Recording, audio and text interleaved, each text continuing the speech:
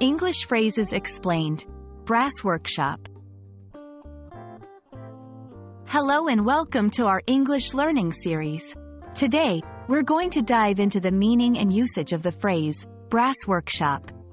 This might sound like a technical term, but don't worry, we'll break it down together. So, let's get started. First, let's focus on the word brass. Brass is a type of metal, known for its golden color and wide use in musical instruments, decorations, and many other items. But in our phrase, brass isn't just referring to the metal. It's often used metaphorically to mean things that are valuable, strong, or enduring. This metaphorical use is what gives our phrase a deeper meaning.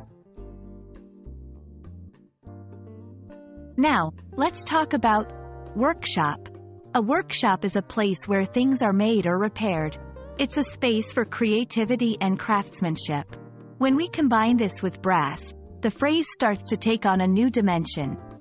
It's not just about a physical location but also about the process and environment of creation and improvement.